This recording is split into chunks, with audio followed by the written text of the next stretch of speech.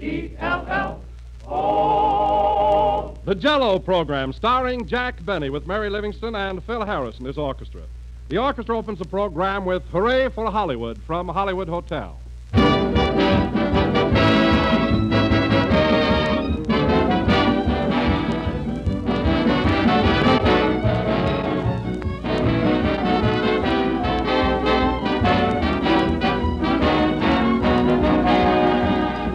Everybody knows the familiar expression, I'm from Missouri, you've got to show me. Well, if you're the kind of a person who likes to prove things for yourself, here's one swell way to prove how extra rich and extra good Jell-O is. Just make this simple test right in your own kitchen. First, open a package of Jell-O and smell the fruit-rich fragrance that rises from those powdery crystals. Then dissolve your Jell-O in hot water and enjoy again that delightful aroma of fresh, ripe fruit. More proof of Jell-O's extra-rich fruit flavor. And for the final proof, that's the best of all, taste Jell-O. Then you will know how good it is, for Jell-O has a delicious, satisfying, extra-rich fruit flavor that makes every Jell-O dessert a winner every time. So don't accept any substitutes for Jell-O. Always insist on the real thing. Look for the big red letters on the box. They spell Jell-O.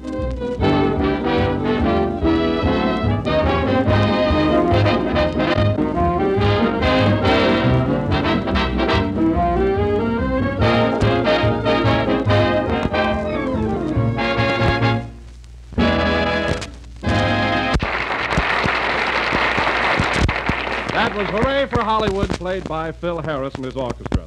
And now, ladies and gentlemen... Wait a minute, Don, wait a minute. This one's on me. And now, ladies and gentlemen, we bring you a man who is today celebrating his 15th year in radio, my friend and your friend, Don Wilson.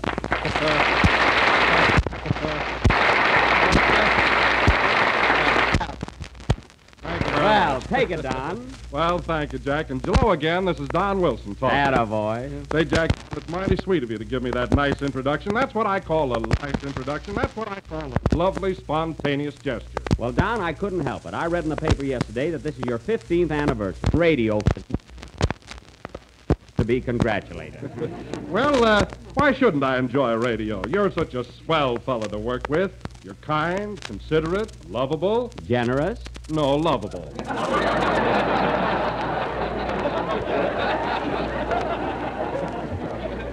Well, even that's something. But tell me, Don, what was radio like 15 years ago? I mean, what were you doing then? Were you an announcer? Oh, no, Jack. I started out in radio as a singer. Oh, a singer, huh? Oh, you should have heard me then. Yes, sir, that's my baby. No, sir, I don't mean maybe. Hey, that's my baby now. Cha! Oh, a crooner, huh? So you started out in radio as a singer? Yes, and then I thought I'd change to an announcer. You thought? Listen, Don, Bing Crosby's horse has got a better voice than you have. Well, he's got a trainer. Oh, that's right. You know, Don, I don't recall ever hearing you sing. What was your name in those days? Was it Don Wilson? Oh, no, Jack. I was part of a trio. We were known as the Three Melody Boys. Oh, you were part of a trio. Mm-hmm. Who was the other fellow? Oh, Jack, you can kid me all you want to about my weight now, but back in 23, I was much thinner. In fact, I was positively sylph-like. Oh. Well, Don, a lot of food has gone over the dam since then. You know, I can't picture you ever being slim. You have such a big waistline. Oh, I don't know. My stomach isn't so large. It isn't? No. Well, just the same, I'd hate to have to knit you a girdle in a hurry.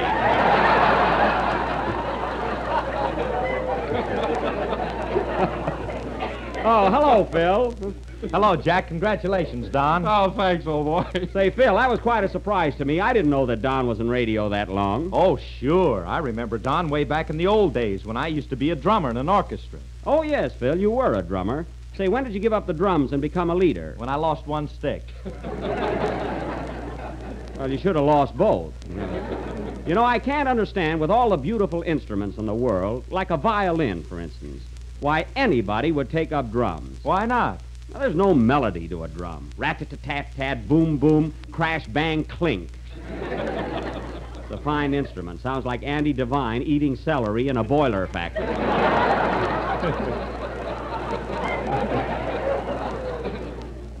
Well, your violin sounds like somebody giving a pig a hot foot.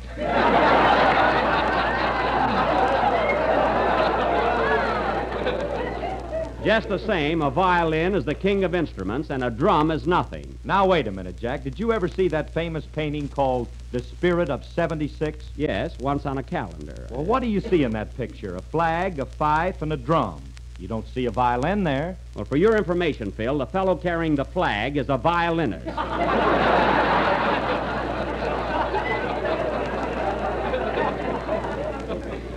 Where's the violin? His violin is in back of the flag. Then why isn't he playing it? Because he's behind in his union dues, and shut up. You know, Phil, someday you're going to argue me right into a new band leader. Hello, Jack. What are you mad about? Oh, it's Don's 15th anniversary. I mean, Phil is quibbling with me again. Say, Mary, aren't you going to congratulate Don? This is his 15th year in radio. I know. Say, Don, Yes, Mary. as soon as I read in the paper that this was your 15th anniversary, I went right home and wrote a poem in your honor. Oh, it's mighty sweet of you, Mary. Well, here we go, fellas.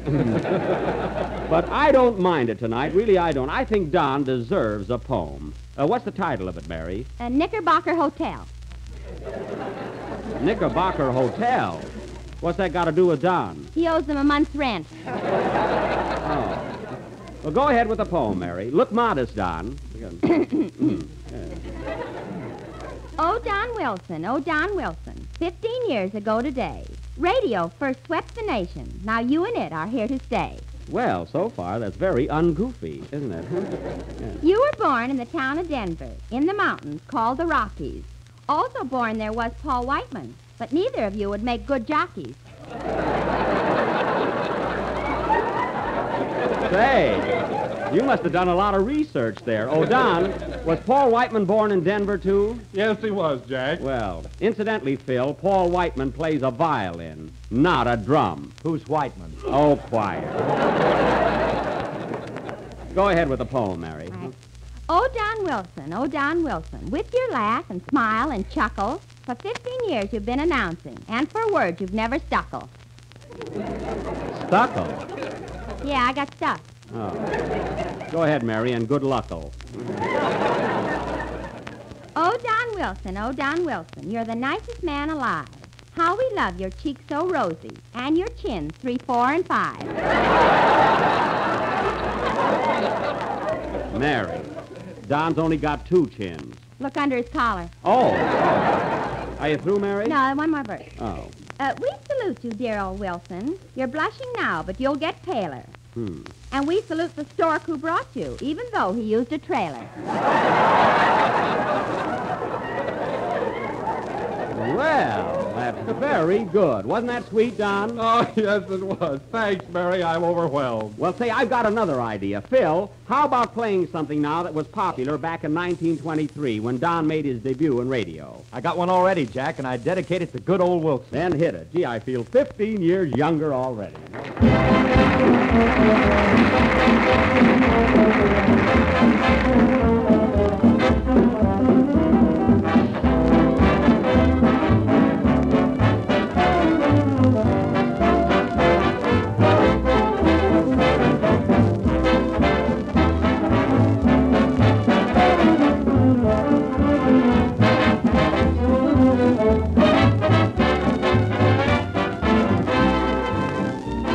I'll be down to get you in a taxi, honey. You better be ready about 8:30.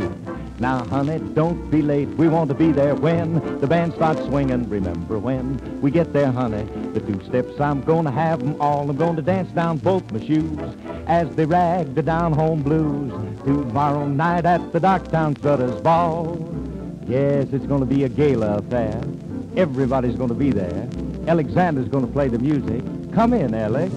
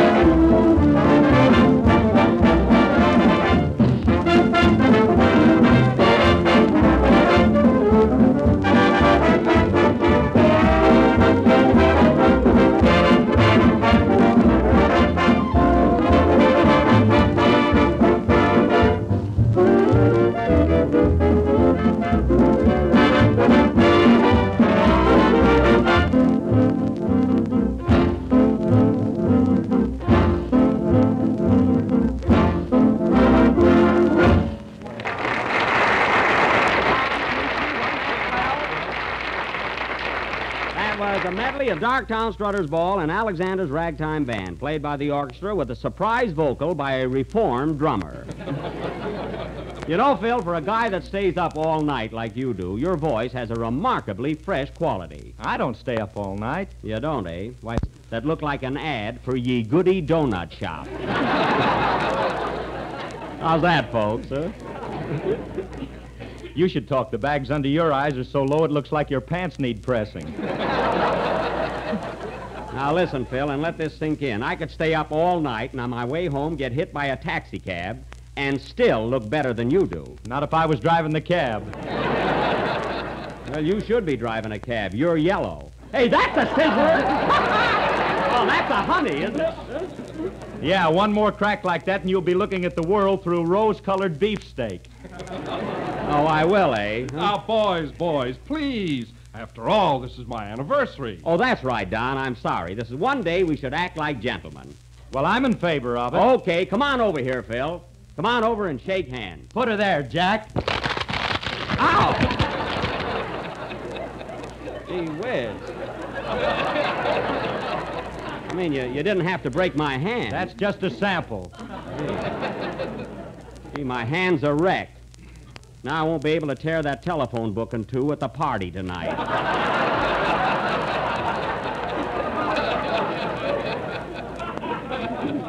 Oh, well.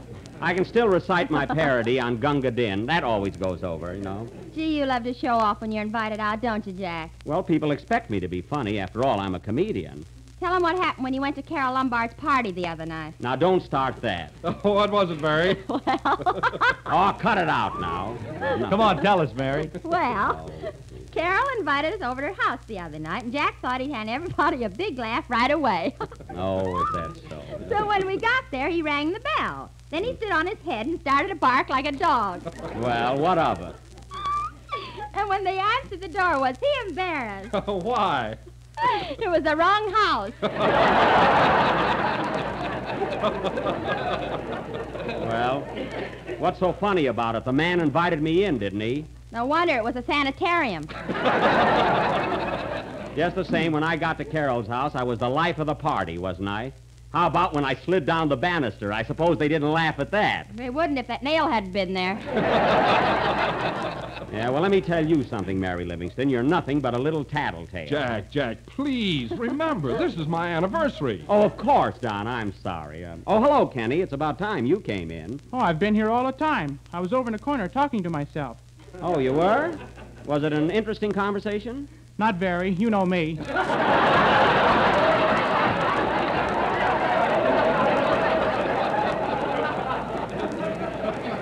That's right. Say, Jack, I've got something on my mind, and I wonder if I can ask you about it. Sure. What is it, Kenny? Said he, laying himself open to anything. What is it? Well, my love life has gone haywire again. Oh, the same old trouble, huh? Yeah. My girl and her boyfriend are going to get married, and I'm plenty burned up. Why, Kenny, you told me yourself that she liked the other fella. Why should you be upset? They want me to buy the ring. Well, that's what I call a lot of nerve. So they're going to get married, eh? Who's going to be the best man? I don't know. I'm going to be the flower girl.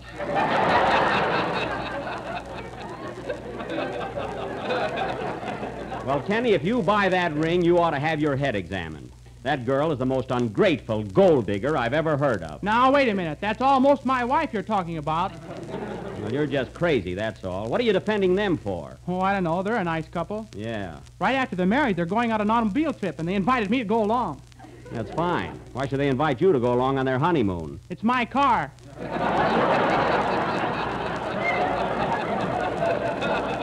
Oh, well, that explains everything. Your girl, your ring, your car. If they move in with Kenny's folks, I'll scream. Quiet, Mary. You'll throw them a thought. Well, Kenny, now that you've asked my advice about something which you won't take, how about doing your song? Okay. Of all the silly, stupid, idiotic kids I've ever known, Now, Jack, please remember, this is my anniversary. Oh, you and your old anniversary. I'm sorry I started it. Sing, Kenny. Anniversary, anniversary,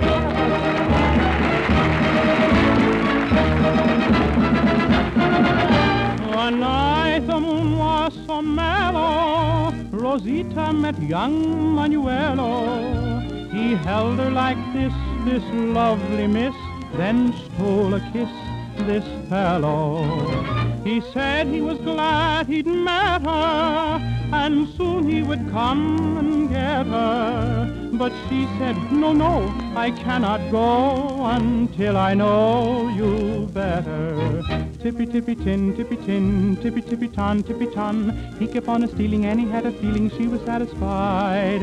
Tippy, tippy, tin, tippy, tippy, tippy, ton. She was saying go, so he held her closer, that's how he complied.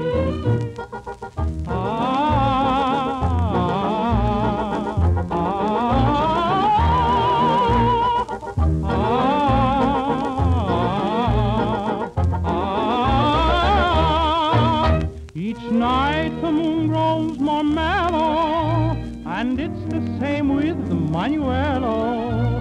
For under its spell he comes to tell his love so well, this fellow. She does her best to resist him.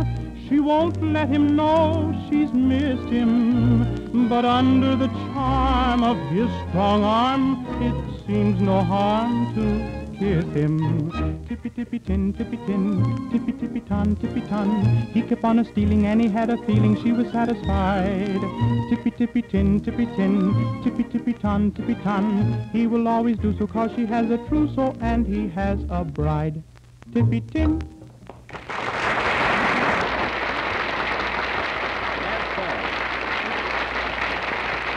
Very cute. That was Tippy Tin, sung by Kenny Baker. Say, I never heard that before. That's a new one, isn't it, Kenny? Yeah, it's a little Spanish number I picked up. Has she got a friend, Kenny? Shoo, Phil. No, really, Kenny, it was very cute. Oh, say, Jack, I just thought of something. What is it? Is it Don? Well, I'm a little nervous. You know, this is my big day, and I've gone all through the program without mentioning our product once. Do you mind if I do it now? Now, wait, Don. This is your holiday.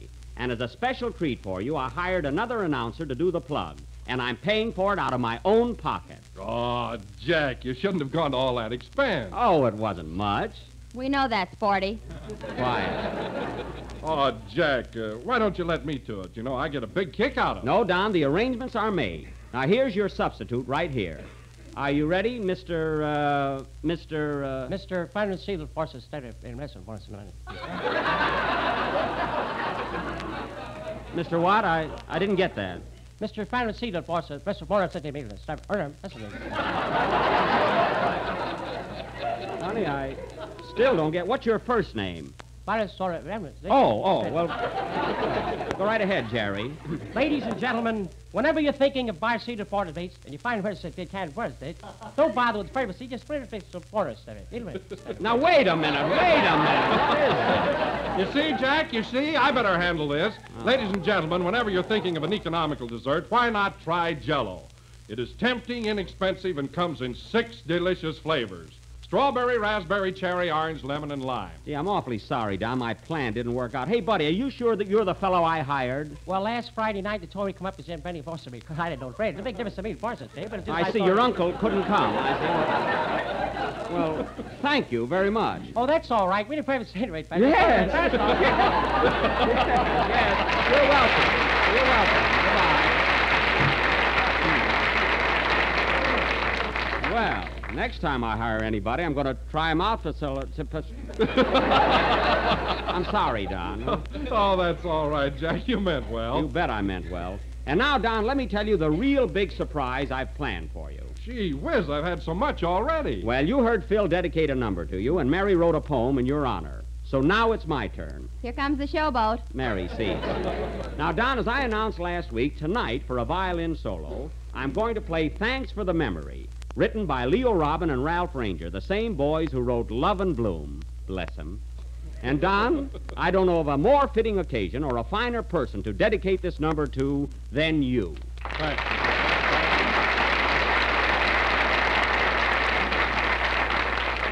Thank you, highbrows. Oh, Phil, let me have a violin, will you? Okay. Hey, Misha, let Mr. Benny have your violin. No, it's Yasha's turn. Give him yours, Yasha. No, Misha, give him yours. Misha, Yasha, give me Herman's, anybody. Here you are, Jack. Thanks. Gee, you think I was going to ruin the violin. I only want it for a few minutes. That's all it takes. Well, I'm not going to break it. Gee, Gee, it's a little out of tune. Give me A, fellas.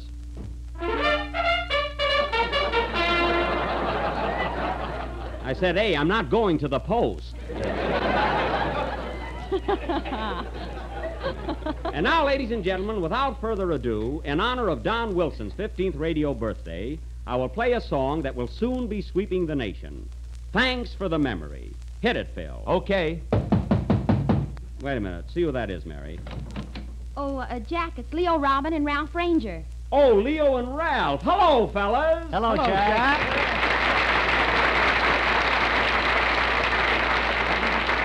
Well, boys, you couldn't have picked a better time to drop in. I was just about to play your new song, Thanks for the Memory. Yeah, we heard you announce it last week. And we thought we'd come over. Oh, that's nice. That's awfully nice. Say, Jack, we'd like to talk to you for a minute. Do you mind? No. What is it, fellas? If it's okay with you, we'd like to talk to you alone. Oh, certainly. Mary, do you mind stepping out for a minute? You too, Kenny and Don. Huh? Okay, sure, but take care. You want me to go too, Jack? No, you stay here, Phil. After all, there are two of them.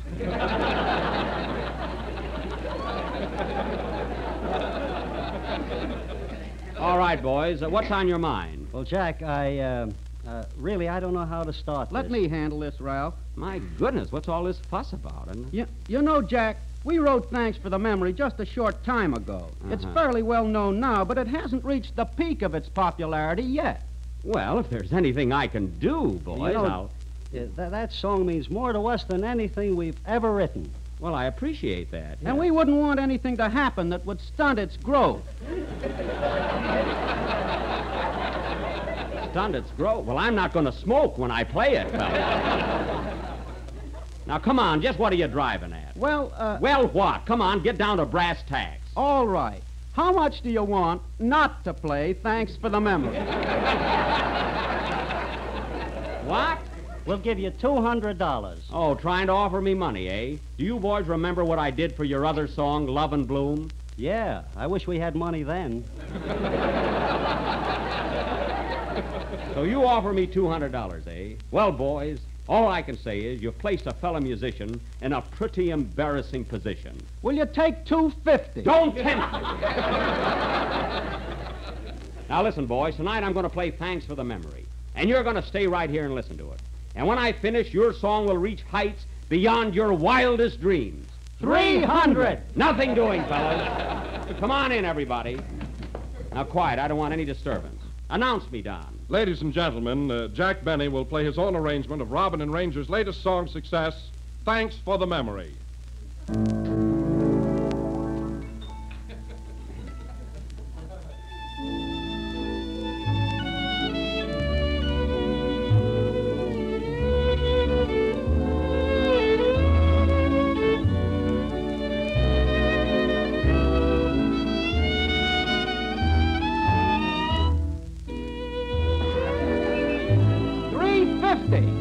Oh,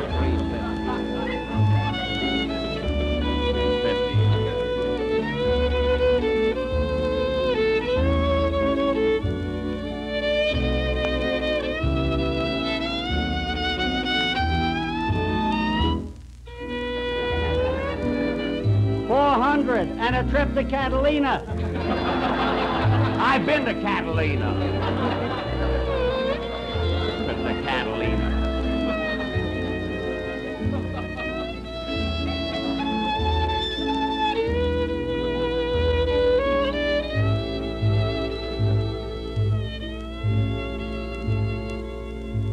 Isn't that beautiful, folks? How can such rats write such sweet music?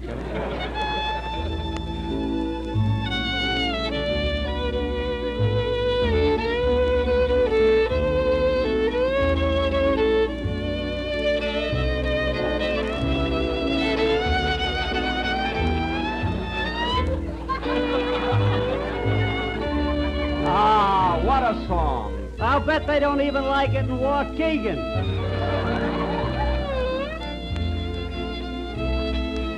They do, too.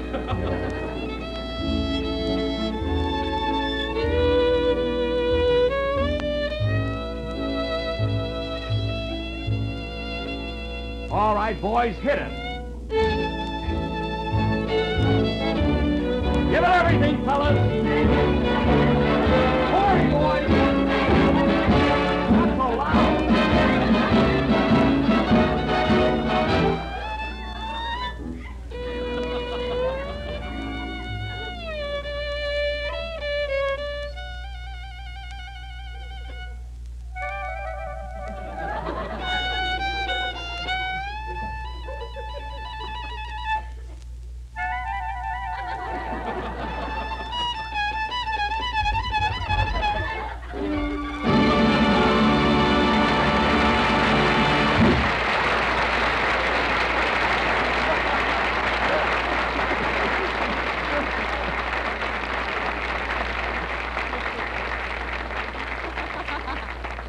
thanks for the memory from the big broadcast of 1938. Well, boys, did you hear that applause? Now what have you got to say? Congratulations, Jack. You did a great job. Thanks, Jack, old boy. That was a very pleasant surprise. And you were trying to buy me off. Aren't you ashamed of yourselves? You should have taken the money, Jack. I'll get them on their next song. Play, Phil.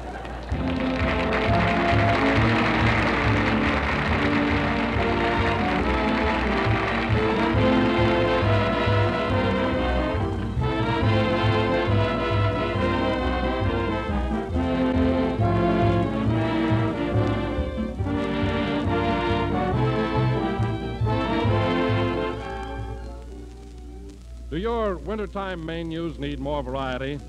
Well, here's a swell new dish. It's one of the most delicious and attractive salads you ever made in your life, and it's made with clear, shimmering lemon jello and canned fruit salad. It's done quickly and easily without one bit of trouble. Dissolve 1 package of lemon jello in hot water and chill until slightly thickened.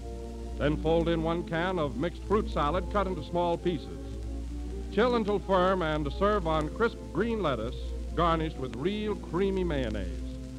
That makes just the grandest, most refreshing fruit salad. Lovely, pale golden lemon jello with its fruit-rich goodness and pineapple, cherries, apricots, grapes inside that shimmering golden mold. Just be sure to make your jellied fruit salad with genuine jello, because only jello brings you that delicious, extra-rich fruit flavor. So get a preview of spring with this grand new salad. Order some lemon jello tomorrow.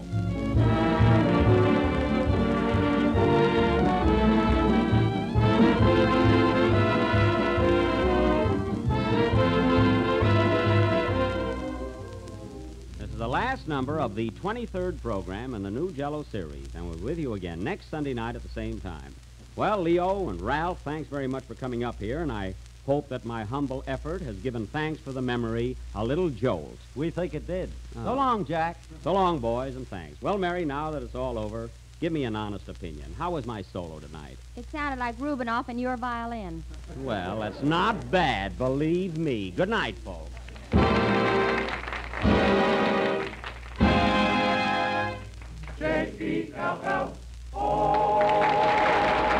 Kenny Baker appears on the Jello program through courtesy of Mervyn LeRoy Productions.